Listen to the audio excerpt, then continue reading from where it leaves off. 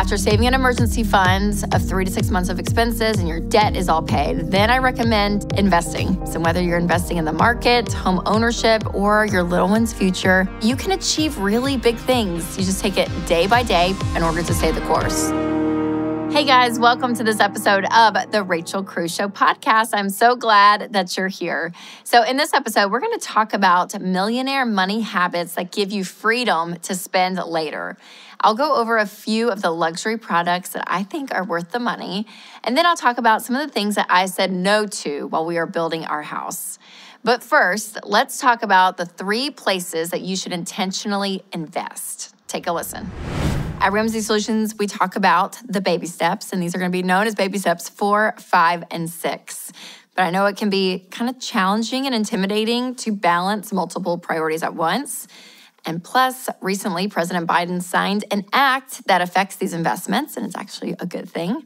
So today, I wanted to unpack this news and talk about the why behind our recommendations and investing in these 3 specific areas at once. So first, to start off, if you are in baby steps 1, 2, or 3, meaning you're still paying off debt or you're saving up an emergency fund, keep up the good work. Just keep at it and tuck this information for later. Now, if you're brand new to this channel and you don't know what I'm talking about when I'm talking about the 7 baby steps, then I would encourage you to go to RamseySolutions.com and search 7 baby steps to see our plan of getting in control of your money. Again, after saving an emergency funds of 3 to 6 months of expenses and your debt is all paid, then I recommend tackling these next 3 baby steps together, which means your money is going to go to all 3 of these places at once. Investing 15% of your income into retirement. And if your employer adds a percentage with a 401k match, that's great, but I want you contributing 15% of your money into retirement. Also, you're going to be saving for your kids' college. And then you're going to be tossing any extra money at the house to get it paid off early. Okay, so now back to investing. Now, your first step, as always, is to create a budget. So if you've been working the baby steps, you are no stranger to this. And the strategy of budgeting does not stop after you pay off debt and have an emergency fund. Budgeting should be a lifelong discipline that helps you keep control of your money. Now, after you've budgeted your 4 walls, giving and saving, you're going to want to adjust any additional spending to accommodate these 3 goals that I mentioned, which again is putting money in retirement, college savings, and paying off your mortgage. So let's talk about some of the common questions and conditions around these 3 investments. So first up is retirement investing. Some people ask, well, why 15%? Well, this is the industry standard, and most financial advisors recommend that you contribute this amount if you want to enjoy a comfortable retirement. Also, people ask, can I contribute a little less so that my employer match can total that 15%? Well, no, I'm going to encourage you that you need to invest 15% of your money. And if they have any type of match in your 401k, that's just a bonus. You don't want to contribute anything less than 15% of your income. Should this percentage increase over time? Well, if you're already behind on retirement savings, you'll want to contribute more as soon as you can. So once the mortgage is paid off, then we recommend investing as much as you can to increase those retirement contributions. Next is looking at college tuition. Now, if you don't have kids or they're grown and gone or you don't plan on having kids, then you can just skip this step and move to paying off the mortgage early. But if you do have kids, then you're going to start thinking about their future. So some people ask, should college tuition savings come before investing for retirement? And a lot of parents feel guilty putting money into their retirement before saving for their kids' college. But here's the deal. Your kids may or may not go to college. They may choose a career that doesn't need a degree. So retirement is going to happen whether you like it or not. College may or may not happen. So again, making sure you're investing first and then saving for your kids' college. Also, people ask, well, what if I have kids and I'm saving up for their college tuition, but they end up not using it? Well, this is where Biden's act that he signed comes into play, which is amazing. So this bill would apply to 529 plans, which is a popular way to save for college tuition. A 529 plan is a tax advantage savings plan that lets your money grow. And what happens is you can use that for college. Now, if you don't use it for college, this act would allow $35,000 of the balance of your 529 to transfer into a Roth IRA in the account of the beneficiary's name. So the account must be open for 15 years, and the transfers must be made after annual contribution limits for the Roth IRA. So it takes several years to reach that $35,000 lifetime maximum. But again, this is incredible. So you can actually use money from your college savings for your kids that you have in their name and open up a Roth IRA in their name instead. And it's just wonderful. So we love that bill. I think it's great. All right, next, let's look at the mortgage. So why not tackle the mortgage before any of this? Because I know some of you are very motivated to become fully debt-free, but you need to take advantage of compound interest as early as possible. And in the perfect world, you would be investing in retirement in your early 20s. So especially if you're starting the baby steps a little later in life, retirement and other savings need to be a priority. And finally, the question is, are there any exceptions at all to these rules? Okay, well, yes and no. I fully believe in the baby steps because they work. We've seen that happen over and over and over again. But of course, there's different situations. For example, if you've been putting money away for your kids' college since birth and they have plenty and they're fine, then you can pause that or slow that progress and put more money at your mortgage. Or if you're 5 years away from retirement, but there's still 10 years left on your mortgage, then you can kind of go crazy and pay off the mortgage. Because ideally, you will go into retirement with no kind of debt, no mortgage payment, no car loan, nothing. So again, assess your situation and then proceed wisely. All right, you guys, I hope this gave you a good overview of the investing portion of the baby steps. And whether you're investing in the market, home ownership, or your little one's future, pat yourself on the back for making it this far in your financial journey. It's pretty amazing. Now, if you're looking for more information on the baby steps or college tuition savings or retirement investing, there are tons of helpful resources at RamseySolutions.com. We also have easy-to-use tools like an investment calculator and a mortgage calculator too. Hey guys, it's Rachel. If healthcare costs are increasing while your available choices are decreasing, check out Christian Healthcare Ministries. CHM is a biblically based health cost-sharing ministry, and it's an affordable alternative to health insurance. Find out more at chministries.org/budget. That's chministries.org/budget. Today, we're going to be talking about what Winston and I said no to when we were building our house. So living debt-free and being on a budget takes a lot of discipline, no matter where you are in the baby steps. And sacrifice obviously looks different for every family and every phase of life. But I just wanted to give you guys a glimpse into what life looked like when we had a really big goal of paying for our house as it was being built. So if you are currently in the weeds of baby steps 1 through 3, you are feeling the sacrifices of gazelle intensity. So maybe this is just some encouragement for you to know that what you are doing, your effort is worth it. I'm telling you, because the things you're learning now are things you may take with you throughout your entire financial journey, especially if something big comes up later in the future. So the first thing that I said no to when we were cash flowing our house was just luxury spending, okay? So anything luxurious, so whether that was like, pedicures or manicures or going out to lunch with friends a lot, or, sometimes you'd get a massage every now and then, like for your birthday, like whatever it was, we cut all of that back. And we were like, nope, if it is a want, we're gonna do what we can to not spend that money. And even house cleaning, like I had someone come clean our house and we stopped that for a period of time. And that was hard. I do love that. It's so nice with little kids, and our house was disgusting, but I was like, nope, wherever we can save, that's what we're gonna save. And I wasn't the only one that cut that stuff. Winston, he landscaped all of our yard and did all of that during that era. So we didn't have anyone doing that or paying out that money, which can be a lot, especially during the summer. So again, whether it was small perks, and I know a lot of this is like first world problem stuff, but it was just anything in our budget that we knew we could live without and we could have later down the road. But any amount of cash that we could have month to month was important. And guess what? We survived. And you can too. All right, the second thing that I said no to when we were cutting back was travel. So we love to travel, and we were doing, some small vacations here or there, but we cut everything out. And we're like, nope, no anniversary trips, no birthday trips, no summer trips, nothing. So we pulled together all of our staycation tricks for that season of life, and again, limited our spending as much as possible.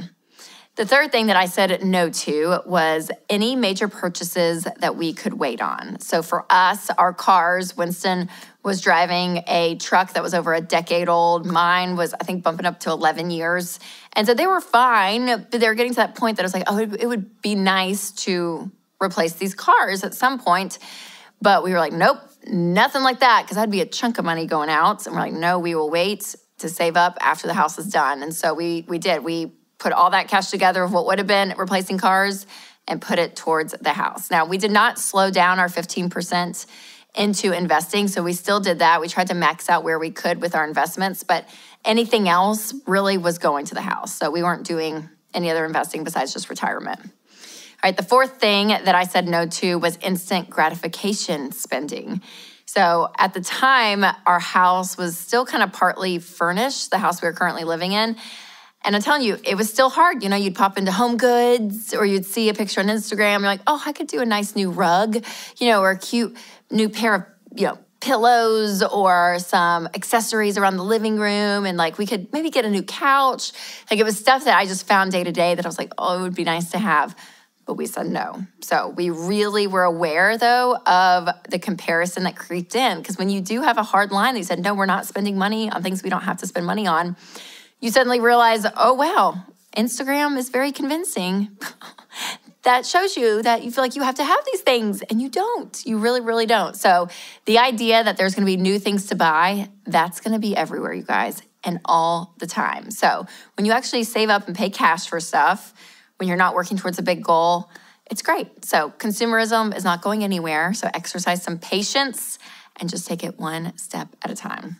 I mean, I look at my friend and Ramsey personality, Jade Warshaw, and her husband, Sam, literally slept on an air mattress for multiple years while they were paying off their debt. So you are stronger than you think.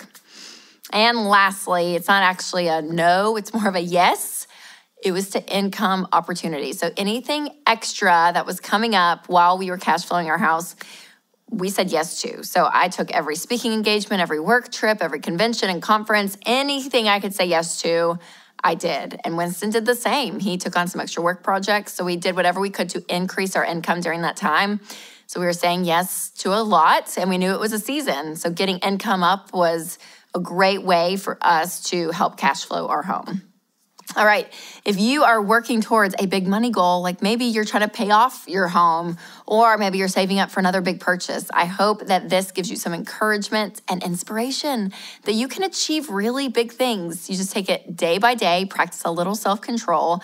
And if you've ever paid for a huge purchase in cash or channeled that gazelle intensity for a long period of time, I would be curious on what you said no to in order to stay the course. So leave a comment below and let us know. All right, ladies, if you are busy like I am, walking into your closet that is full of clothes that you don't wear is just overwhelming. And the time that I spend trying to pick out an outfit is so silly. But when it comes to Carly Jean Los Angeles, you guys, the clothes that is created through this company is incredible because it is effortless. They are easy pieces that can be mixed and matched for all sizes, ages, and seasons of life. So shopping a capsule wardrobe will save you money because you are intentionally choosing pieces that you know that you're gonna wear on repeat in multiple ways rather than just one specific occasion. So again, I feel amazing in their clothes. I love all their options and they are absolutely incredible.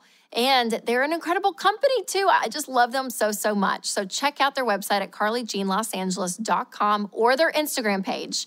They have a team on DMs all day, every day that is eager and happy to answer all of your questions about sizing, fit, or even how to build a capsule wardrobe. So use code Rachel for 20% off their entire site. This is a one-time use code. Today I'm sharing 5 luxury products that I think are totally worth it. Because I'll be honest, I like to be smart with my money, but I also love to be a little bougie on occasion. So you're allowed to embrace your bougie tendencies as long as they're in the budgets. And the great thing about personal finance is really just that. It's personal. So splurges and luxury spending look different for everyone. But today I'm going to share with you what it looks like for me, and I want to hear what it looks like for you. So, okay, the first luxury product that I do think is worth it is a quality shampoo and conditioner. So my favorite brand at the moment, it used to be Pureology, but I've switched to, it's either Kerastase or Kerastase. People pronounce it different ways, but it is a great shampoo and conditioner. And with this, I always lean more quality than quantity. So again, it's kind of expensive. You can get cheaper shampoos and conditioners, but I love investing in a good product that I'm going to use, multiple times a week. Keeps the maintenance down, keeps my hair good, all the things. The second luxury product that I think is worth it is a classic designer bag. So personally, for me, I have loved my Louis Vuitton Never Full tote bag. You can call me a diva, I don't care, but I've had this thing for over 10 years, you guys, and it has stood the test of time. Truly great quality because I wear it all the time.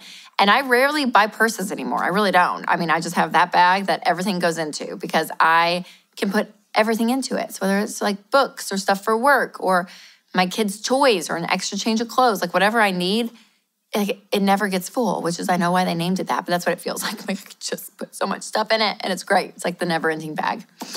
The third luxury item that I think is worth it is good sunscreen. My favorite face sunscreen is a brand called Supergoop. And they have a lot of different versions of their famous face sunscreen, but it's really expensive. It's kind of stupid how much you pay for it. But it's like really good quality. It's great to put under your makeup. It has really good ingredients for your skin.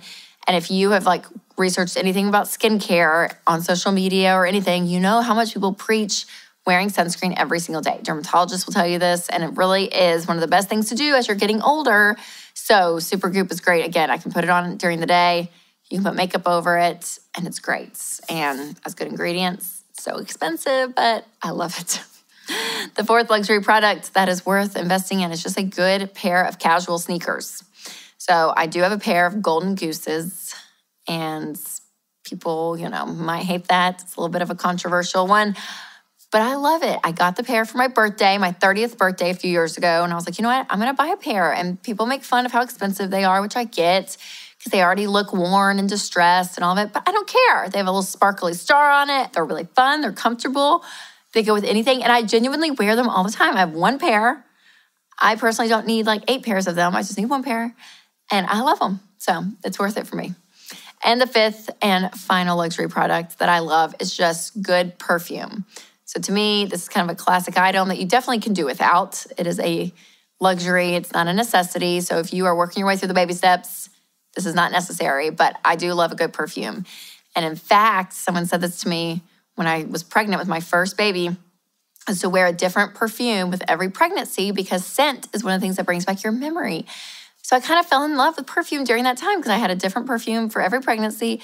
I have my favorites that I wear during the day, all of it. So I personally love Jo Malone's perfume. Their scents are like really subtle and great, but I love a good perfume. All right, you guys, that's it. Those are my 5 favorite luxury products. And sometimes spending a little bit more money on items that will last you a long time is really worth it. Quality is great versus buying 20 of a cheaper version, which I do that with some stuff. But when you find those products that you love and you want to invest in, I think it's great. So once you've paid off all your debt and you saved up your emergency fund, this is where you can really make room in your budget for luxury items that you want. And I would recommend doing a sinking fund during this time. So a sinking fund is where you have short-term savings month to month to reach your goal. So for example, let's say you saved $50 a month in a sinking fund so you could buy a nice handbag at Christmas this year, right? So whatever it is, you just break it up month to month. So that way, when it gets to the point for you to buy the product, you have all the money there. And if you have not used Every Dollar, our budgeting app, you need to do that because it makes sinking funds very easy and accessible. So it's a godsend, it really is. Oh, luxury items, you gotta love them, right? Well, thank you guys so much for listening to this podcast. And if you don't mind, will you please leave a review? It means so much to us. Not only personally is it great to know that the message is getting out, but also it helps with the algorithm of how podcasts are ranked and where they fall, because we want more people to see this show and get this message, because we want more people to control their money instead of their money controlling them. So that would help us out so greatly. And if you've not subscribed to the podcast, make sure to do that as well. Thank you guys again for listening. And as always, make sure to take control of your money and create a life you love.